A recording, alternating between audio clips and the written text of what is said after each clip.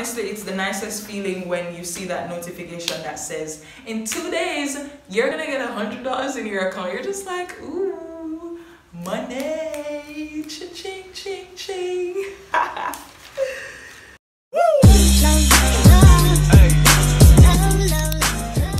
Welcome to The Quaint Pursuit. I'm Gabby, also known as The Quaint Boss, and in today's video, we're going to be talking about how to set up payment options for your Shopify store. This video is specifically for Caribbean entrepreneurs and business owners because we face a lot of restrictions where Shopify is concerned and things like PayPal, for example, and we simply just don't have access to the same things that people in other countries have. Since I've had my Shopify store, which is over 2 years now, I have actually found some ways to make it work in my favor. I've found some ways to work around the restrictions so that I still have access to a lot of the things that on an usual basis would be unavailable to persons in our region. I just want to say thank you for joining me for this video, and I'm so grateful to have passed the 1,000 subscriber mark. If you contributed to that, big up yourself. Welcome back if you're a usual subscriber, and if you're not, then you should consider subscribing for business tips, life tips, and tutorials. And just a heads up, I think you should get a paper and a pen so you can start taking notes.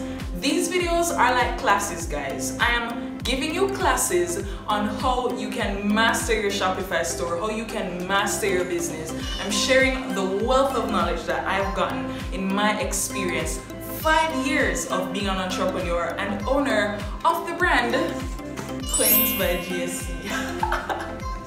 If you don't already have a Shopify store, then go ahead and create one. And I would recommend using Shopify because, you know, it's an amazing platform.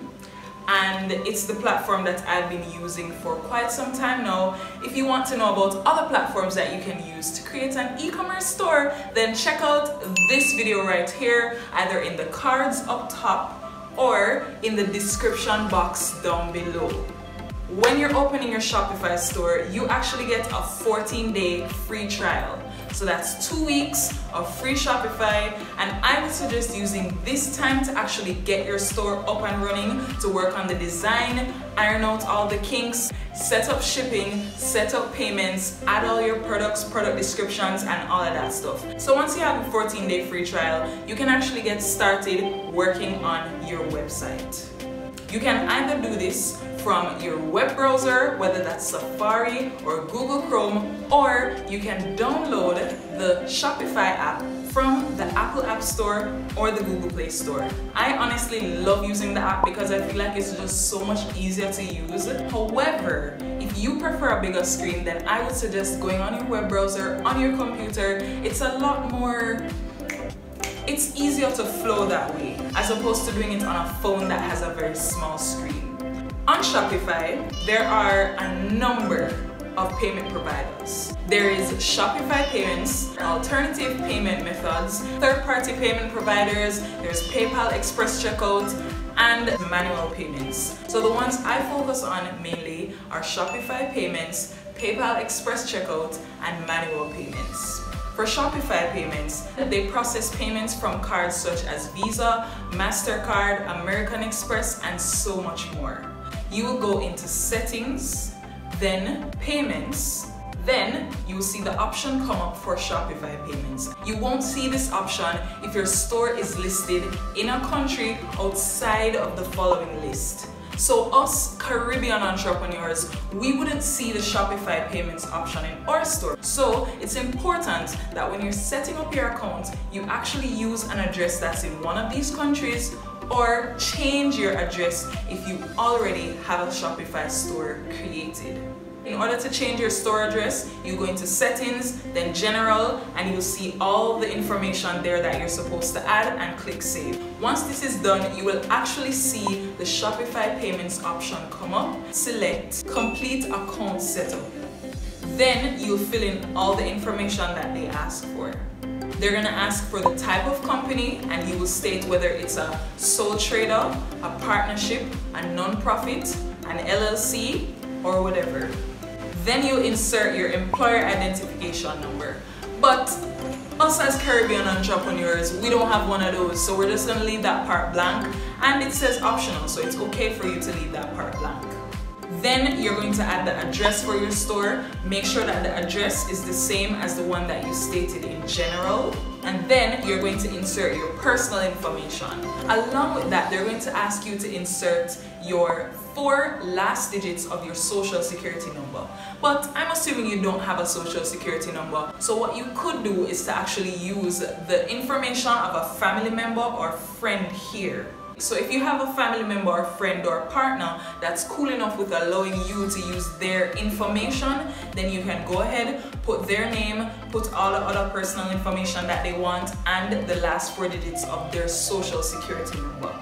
Then you're going to insert the product details. They're going to ask for a description of the products. So for example, I sell bags, and what I would do is to type in leatherette bags, vegan leather bags with African print, with colors. I basically put that in and just describe the nature of your product. They'll also ask for the customer billing statement, and the customer billing statement is basically how your company or business will show up on the bank statement of your customer. So if you've ever looked at your bank statement at all, you will see that there's usually a name that goes with the company. So let's say for example you went to the supermarket and the name of the supermarket is Banks Supermarket. You would see Banks Supermarket on your bank statement. So whatever information it is that you want to show up on the person's bank statement, that's what you'd enter here into customer billing statement. Then this is the fun part, the part where you add your banking information. And this is where you're going to need a bank account from one of these same countries that we listed, whether it's in America, in the UK, in Spain, and somewhere in Europe. Any bank account that's compatible with Shopify Payments, you'll enter the information here, you'll enter the routing number, and you will enter the account number. Once that's done, you can click save and you're on your way to accepting credit card payments. When you're paid with a credit card, Shopify will actually send that to your bank account. You can set it up based on how you want to receive your payments. So if you want to receive your payments daily, you can select every work day or every business day. You can also select every week on a specific day, whether it's every Friday, every Wednesday, every Tuesday. You can set up for every month on whichever day, so it could be the 28th day, the 31st day, the 2nd day, the 5th day, whatever it is, just add in that information for yourself, and you will actually find that in Shopify Payments as well. So you'll just click manage, and that will take you to where you can set up your payout schedule. If you choose to get notified on when a payout is on the way, you'll get an email that says X amount of money will be deposited into your account in 1 to 2 business days. And honestly, it's the nicest feeling when you see that notification that says, in 2 days, you're gonna get $100 in your account. You're just like, ooh, money, cha-ching, ching, ching. The second option that we're looking at is PayPal. And PayPal is pretty straightforward. So you'll see a button that says Activate PayPal Express Checkout. Once you select that, it will take you to PayPal, where you can actually sign into your PayPal account and set it up to be connected to your Shopify. However, if it's a personal account that you have, then you have to either convert it to business or just create a whole new business PayPal account overall. To get your money from PayPal, you will also need a bank account from one of the countries that I listed over here. This thing just seems to be popping up every single minute, but yes, it's very important to have one of those bank accounts. Otherwise, the only way that you'll be able to get your money is if that's actually sent to you in the form of a check, and PayPal takes up to 3 months to process it. And let's face it, nobody wants to wait 3 months to get their money. Please. And the last way that we're going to be talking about is manual payments. And in manual payments, you can allow people to pay using a money order, cash on delivery, or a bank deposit. And for me specifically, I use a bank deposit because money order, I don't really know if Jamaica really does money orders like that. Cash on delivery, I don't recommend that because somebody could order something on your website, you go to meet them with it and the person doesn't show up or they change their mind or something. If it's something that you have to make to order, then I would recommend using a bank deposit. And the way how bank deposits work is that they allow you to insert all your banking details as well as instructions to the customer. Let's say you have Scotia, NCB, JN. You will add your bank information for all of those in this slot right here. And in the instruction section, you could tell that person that once they make their payment, they should either take a picture or screenshot and send that to you as confirmation. And once they've actually paid, that's where you will select capture payment on Shopify. Because the way how it works is that when somebody uses a cash deposit, when somebody uses a bank deposit to pay for something, Shopify states it as you needing to capture that payment, meaning you need to state that it was actually paid for. If you actually live in a country where money orders are a thing, then a money order is basically a slip that's created by the post office or bank that basically states that X person should get X amount of money. Honestly, I love using the bank deposit option and I would definitely recommend using that. It works very seamlessly. And if you don't have a family member or a friend or anyone in the US that can set up Shopify payments for you, then honestly the bank deposit is your best bet. And if you can't access the credit card payment option, then honestly just don't sweat it, because for a while I wasn't able to use it. So I had to just be using Shopify. I had to just be using PayPal and bank deposits. And I felt like, oh my gosh, I wish I could receive credit card payments. But then I just got patient with myself and just say, you know what? As soon as I got the chance, I'm going to open a US bank account. And that's exactly what I did. So now I don't have to ask a family member or a friend to set it up for me because I have my own credentials. If I could give Caribbean entrepreneurs one piece of advice that would really move their business forward, it's to get a US bank account. And it doesn't have to be US, it could be in the UK, it could be in Europe. Once it's a bank account that's compatible with Shopify and PayPal, it will make your life 1,000 times easier.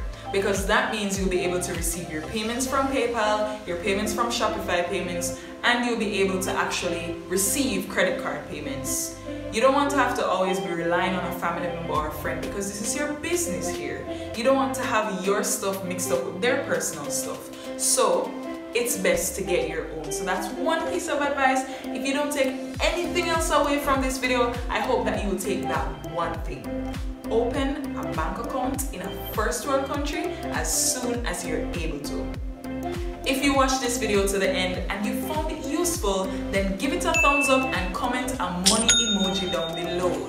If you have any questions and there's anything you're not clear on, then comment that down below as well, or you can send me a DM on Instagram @QuaintBoss and I will respond as soon as I possibly can.